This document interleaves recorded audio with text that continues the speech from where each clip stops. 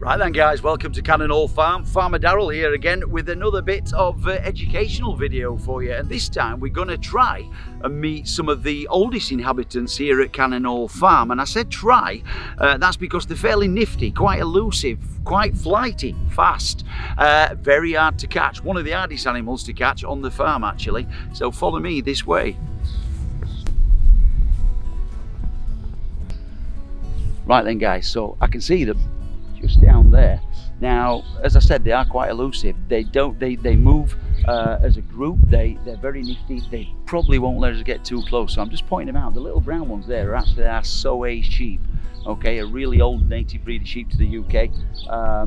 We're going to get as close as we can, basically.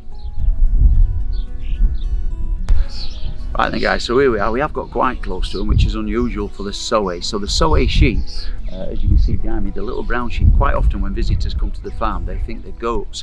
They're very small, they've got horns, and that seems to be the thing that people think they're goats. But they're actually sheep, and they're one of the oldest breeds of sheep here on the British Isles, and they're thought to have been left here by early settlers. Now, they were found on the island of St Kilda, up on the outskirts of Scotland.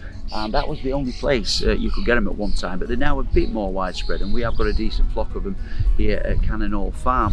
Now, Soay actually means sheep island in Norse, so it's thought that they're connected to the Vikings. Maybe early Viking settlers left the sheep on the British Isles. Now, apart from being connected to the Vikings, we've also got somebody else here at the farm connected to Vikings. That's right, Farmer David, DNA tested to be part of Viking. So here's some of his country folk. One of the main reasons they look so different, where they come from, the island of St Kilda, it's quite a barren, bleak bit of country. It's surrounded by sea, of course, being a small island. So they're very hardy, they're used to all conditions. They normally lamb on themselves as well, so they pretty much look after themselves. They're good foragers as well. They've learned to forage in all weathers, but importantly, they've learned to forage off seaweed washed ashore. So sheep, quite intelligent animals, and the Soay, one of the most intelligent of the breeds. We have about 12 different breeds of sheep here at the farm, by the way, and these are one of the rarer ones and the smallest of the ones we keep here at the farm. They are inching a bit closer as well, so you should be able to get a fairly good view of them.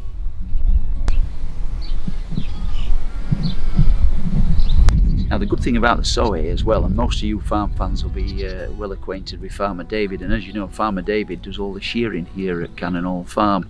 The good news for Farmer David is these little fellas tend to drop their wool on their own, so they don't really need shearing. It's just a natural process for the Soay sheep.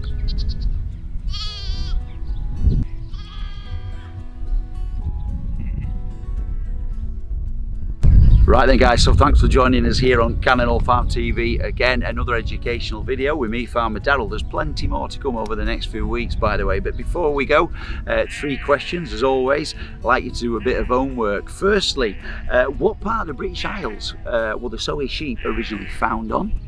The second question to you is, in the Norse language, what does Soay mean? And third and finally, what sort of a treat would the Soays be fine nibbling on up on the island of St Kilda? Now, don't forget to like and share if you've enjoyed what you've seen today, and of course send us some lovely pictures of our diminutive little Soay sheep. See you all again soon, guys.